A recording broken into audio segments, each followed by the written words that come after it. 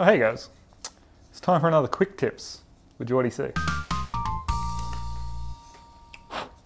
Carving knives like these Mora ones here are brilliant for making spoons, bowls and things like that, but like any tool they need to be kept sharp to be both safe and to work properly.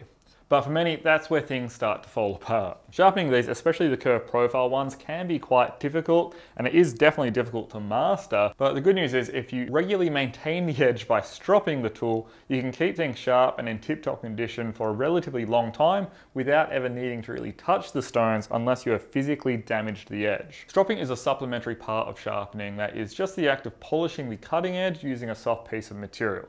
It's usually leather, but you can use other things as well. The process is much gentler than using a sharpening stone, and in my opinion, it's also a lot harder to mess it up. So let's first look at how we would strop these straight knife profiles, which would be the 106 or the 120 blades. To strop, I'm just going to use a simple piece of flat leather. In this case, it's a belt that I've anchored down to the bench. I've already charged it with my cutting compound, and in this case, I'm using the Pride Abrasives sharpening compound, which is the green one. Begin drawing the knife over the leather. Make sure you go away from the cutting edge, as with stropping you never really want to go towards.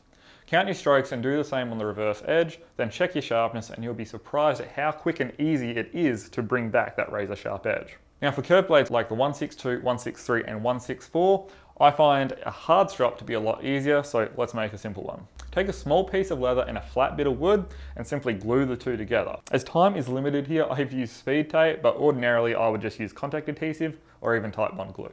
Now for the inside curve profiles, we're going to need a round strop. So here I just used a round piece of 20mm PVC and stuck some leather down to it in the exact same way. It's a good idea to give yourself a handle to hold on to, as that will make it a lot easier and a little bit safer too. Now charge your freshly made strops with some cutting compound and hit all of the edges in the same way as before. This time we're going to have to roll the blade to make sure we have good contact along the entire bevel, but just take your time and maybe give it a few practice runs and you should be fine. Now for the inside faces, we're going to use the round strop that we made, and this time we're going to rotate the strop to change its contact area instead of the tool. Remember though, we're polishing the back side of the knife here and not a bevel, so try and keep the blade as flat as possible and only tilt it enough so that the back edge doesn't catch in the leather.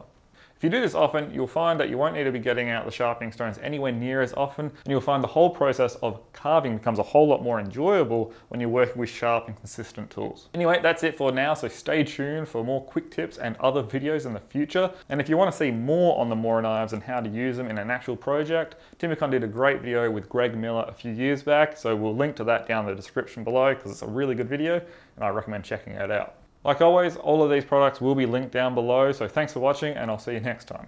Oh, and remember, think wooden thoughts.